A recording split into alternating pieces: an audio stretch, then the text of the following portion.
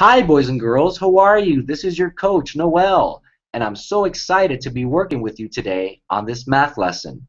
Parents, I want to welcome you. Boys and girls, let's go ahead and get started, okay? So what we're working on today are fractions equivalent to whole numbers, okay? And let's get started. So 80 over 8 equals 10, 72 over 8 equals 9, 64 over 8 equals 8, 56 over 8 equals 7. Let's move this down a bit. Okay.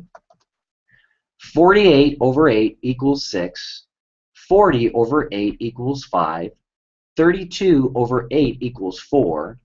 24 over 8 equals 3. 16 over 8 equals 2. And 8 over 8 equals 1, boys and girls. So, I also want you to take notice of this, and I've mentioned this before. This symbol right here means to divide as well. So let's take a look at it. 80 divided by 8 equals 10. 72 divided by 8 equals 9. 64 divided by 8 equals 8. Ready? 56 divided by 8 equals 7. 48 divided by 8 equals 6. 40 divided by 8 equals 5. 32 divided by 8 equals 4.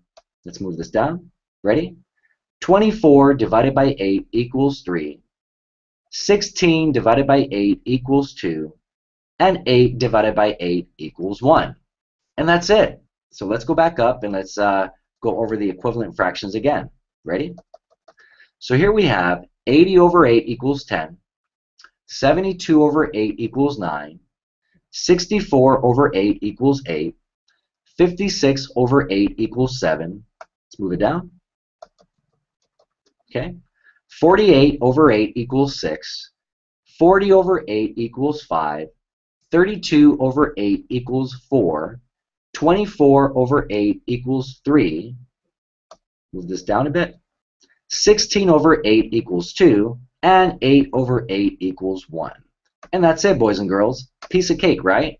Absolutely. I'm your coach. I want to make things so easy for you. And you're an outstanding student, so you deserve it. Parents, I want to thank you again. Boys and girls, we'll see you very soon at the next lesson.